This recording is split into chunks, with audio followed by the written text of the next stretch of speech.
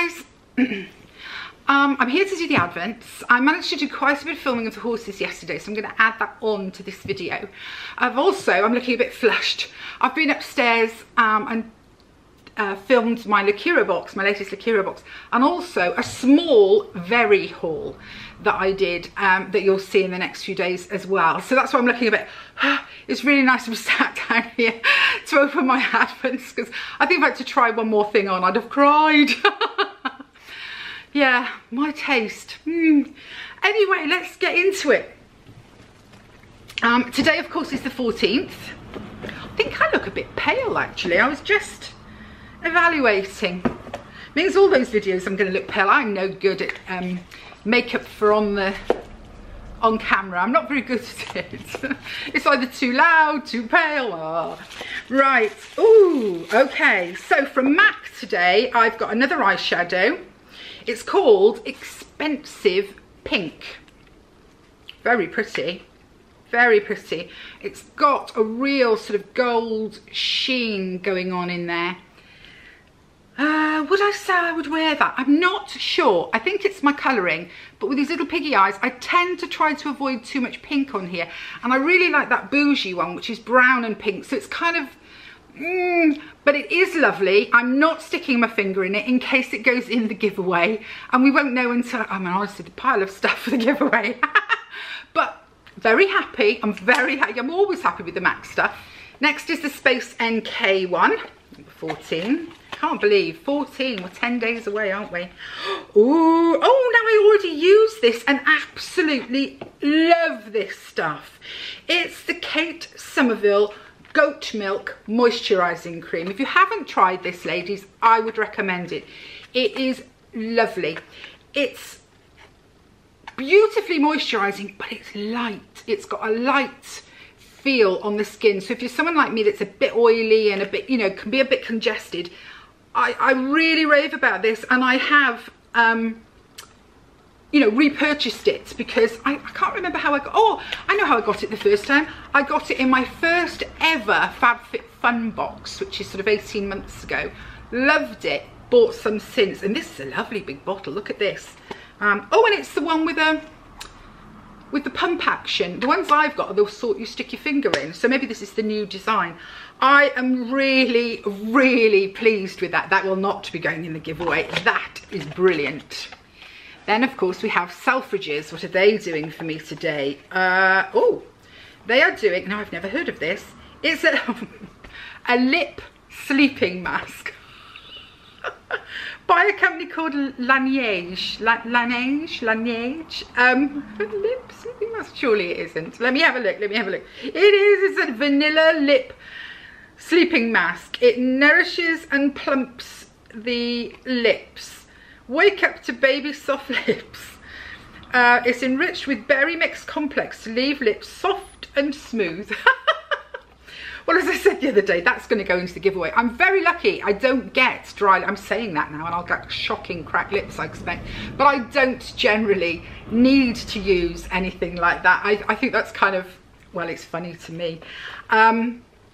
But I can imagine it would be very painful if it's something you really do suffer with. So, yes, there's a little pot. I'm not going to open it because it is going in the giveaway. Oh, and it even comes with a, look at that baby little spatula, so you don't have to put your finger in it. That's a good idea. So, yes, a sleeping lip mask by Laneige. And then the last box is, of course, the Charlotte Tilbury, the amazing Charlotte Tilbury. Everybody said use it for jewellery and things like that. I don't need a jewellery box, but I tell you what, I will use it for my brushes and my eyeshadows, like a little wardrobe of eyeshadows and lippies, the ones that I use a lot. I think it's a brilliant idea to do that, and then I don't have to try and take the knobs off. I get to enjoy it.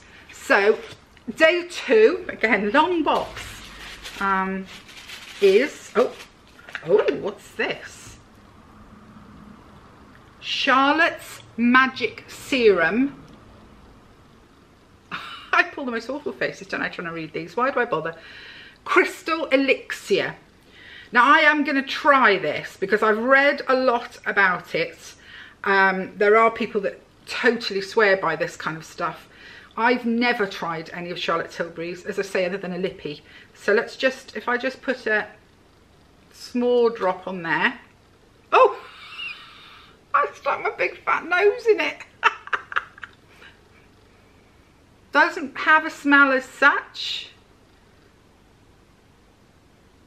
Nice and silky, and is just soaked straight in. I mean, obviously it's my hand, not my face, but yeah, there is a very faint smell, but it's like a plant smell, but it's very nice, very faint, very pale. Oh, I'm pleased to try that, because I have heard a lot about her magic serums and things like that. I'm hoping there's some makeup in here as well though, not just all skincare things, but yay.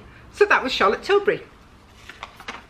So yes, so I'll be off now. I'm going to say goodbye. I forgot to say goodbye when I did the horses, so the horses bit that you're going to see next will just suddenly stop, really, because I don't know how to go back in and change that around. Oh God. Steven Spielberg has nothing to worry about. My filming skills are awful. So anyway, I hope you enjoy seeing the horses. They're filthy dirty and miserable, but I hope you enjoy it. Bye guys. I thought I'd show you the wreath that I made afterwards. That's the wreath that I bought at TK Maxx for £9.99, and I've decorated it up with pink ribbon, some baubles, a few roses, and then hung a little thing off the end. I hope it's not too messy behind the door. But anyway, I thought you might like to see it. It's the dogs running around being silly. Hey Bert. Bertie. So this is our field that we've been working on and working on and working on, and we've had so much trouble getting hold of this stone, but I think we finally might have enough. And then this bit here is going to have a liner over it, and it's going to have sand on it, so it's a nice safe dry place for the animals to wander around and not sink in the mud and all of that. But it's been going on forever. I mean, that's what comes when you do it yourself. You've got to fit it in around everything else, and this is the reason why we're doing this field, because this is clay soil here, and I don't know if you can see. If I can zoom in, I'm not very good at this. Yes, zoom in. Can you see how the water just stands on clay and it just turns into complete muck, and it's awful. It's awful for the horses, and it's an awful lot of work for us as well, to be fair, because you've got to keep cleaning their feet out. They get, you know, they sink in it up to their knees sometimes, and then they can't go out at all because it's not good for them. So anyway, here we go. Let's see.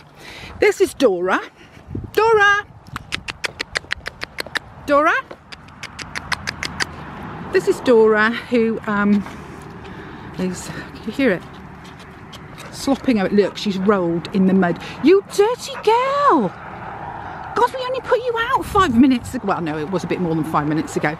But she's been lying down in the mud. Isn't that lovely? Look at her face. Look at that. Look at that very dirty face. Hello, Dora. And then I'm going to see if I can get grumpy old Danny over. Danny! Danny!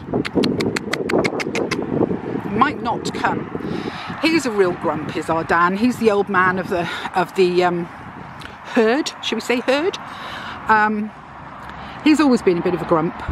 He was a stallion until he was about 6 or 7, and then he was late gelded and broken by a gentleman, and I don't think he's ever really got, he doesn't like men, that's for sure, and he's not particularly keen on people. But so I don't think he's going to come over. Look at that, he's eating his hay, he's thoroughly enjoying his hay, he's standing in the middle of it, so his feet are nice and dry. But I just don't think he's going to come and see me, even though I've got yummy apples along with me. Danny! Danny! Nope. No, look at that. That is just the arse of a horse that doesn't want to know. Aurora! Good girl! Good girl! Good girl, Aurora! Oh, it's really bad by here, isn't it? By your water butts. Come away to the dry bit. Come on, Aurora, what's this? Come on, sweetheart.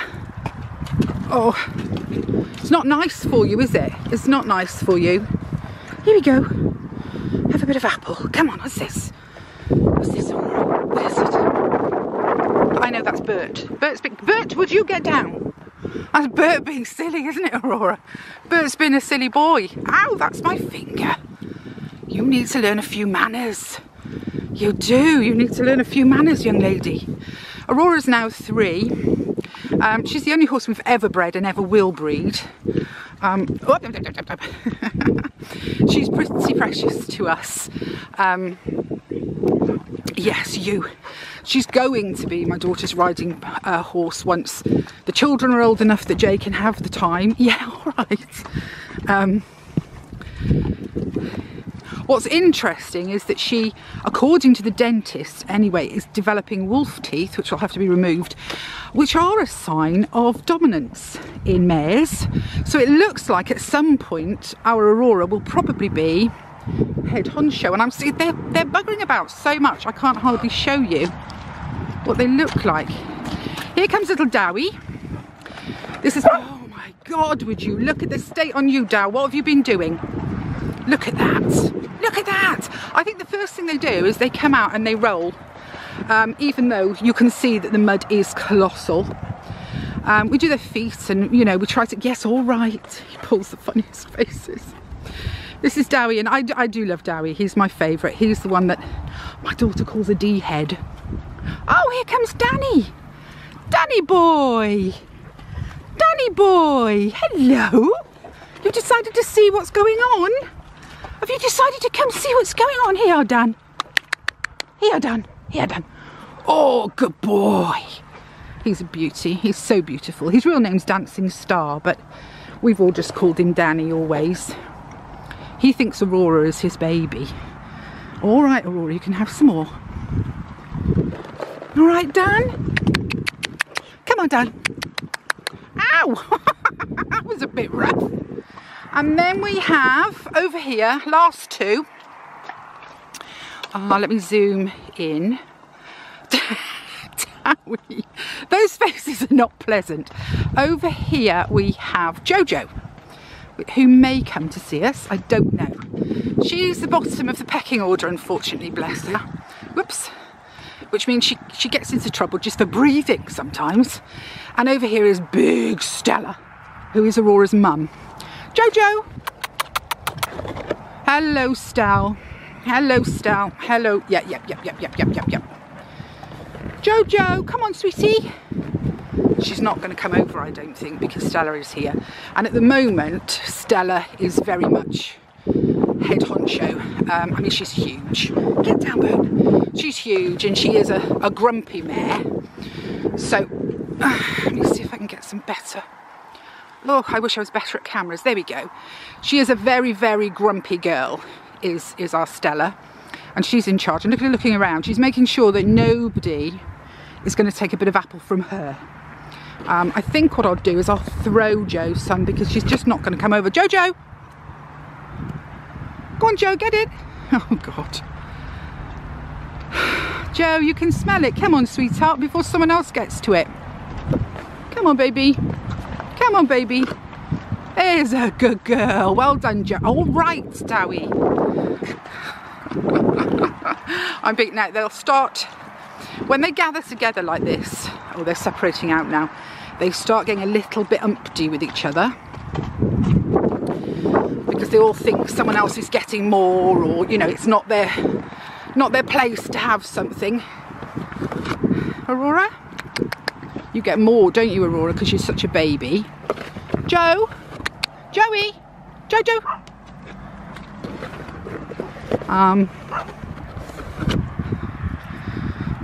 Dewi gets quite a lot because he's just obnoxious and funny.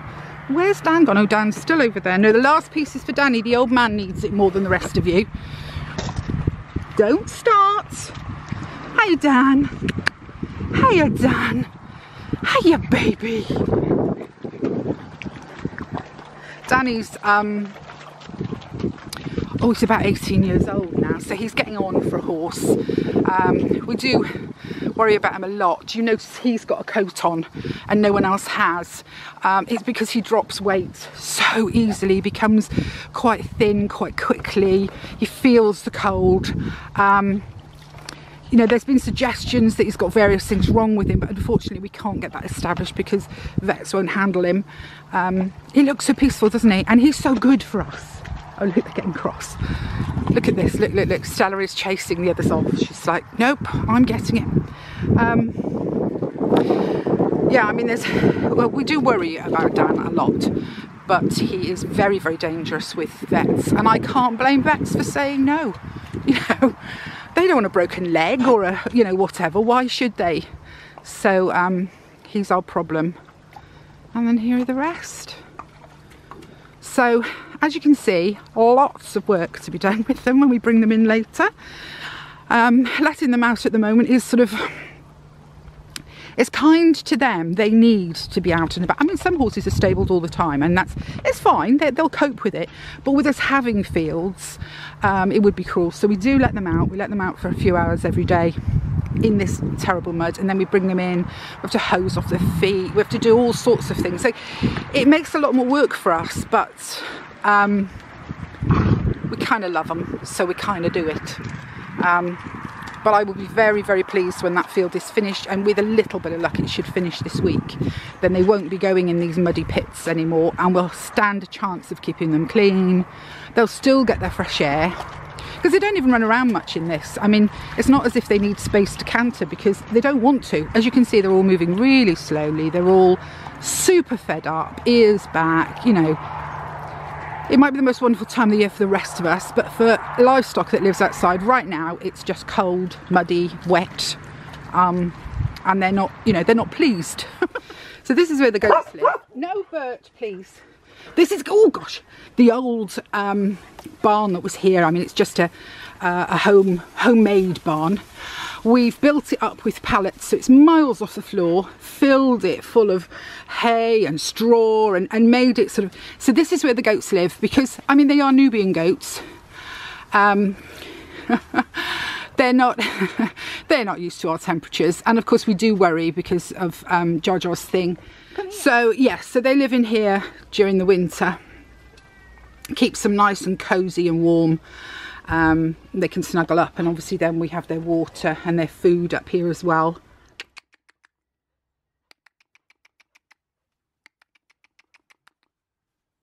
From a distance, typical sort of stock holding place. We've got a water, that's a thing that you take water out into the fields, and a bit of pallets, and I wish we were sort of dead posh. And this is what a country child goes for a walking. Who's how muddy she is, because she came down to the horses with me.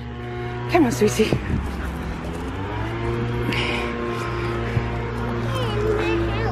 Yeah, you want to go in the house? Yeah, she has enough sometimes, and she's just like, I want to go home. Do you want to go home? You want to go my house? Okay. Well, we can go my house. That's fine. We can go my house. Come in. Oh, that's John. Oh yeah. It's Yeah, that's right. It's hoovering. He's hoovering. Hoovering, yes, it's like a bit like hoovering. It is a bit like hoovering. And it tidies up, you see, it's tidying up. That's what that does.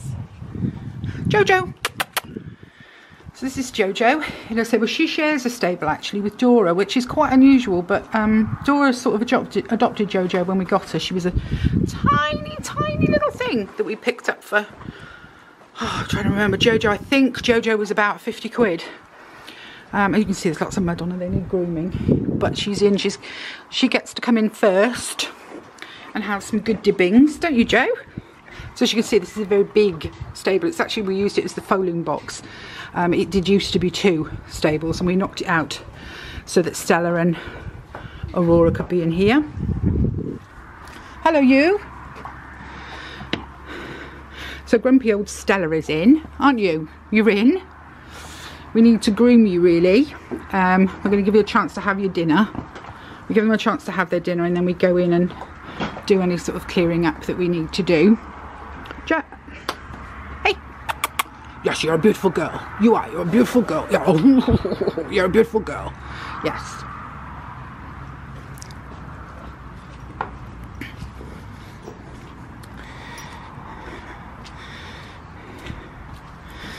And we have little Dewi in his stable. Dewi. Dewi. You're a good boy. Yes, you're a good boy. You are. You're such a good boy.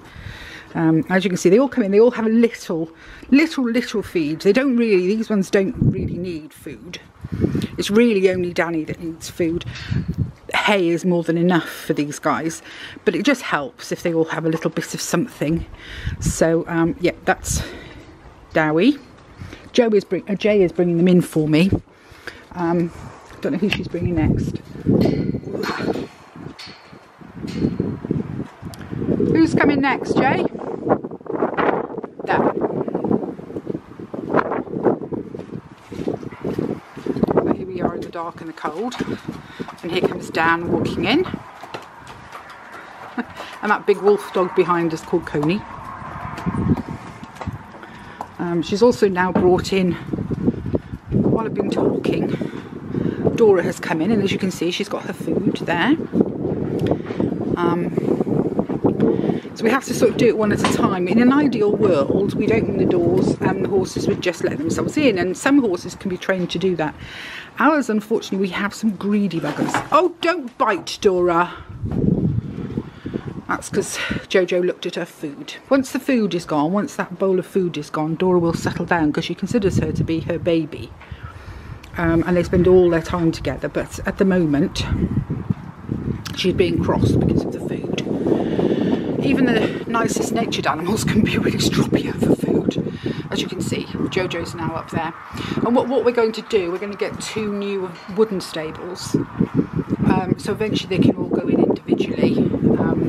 But these two just are so close, although you wouldn't believe it, judging by the teeth you just saw, the gnashes.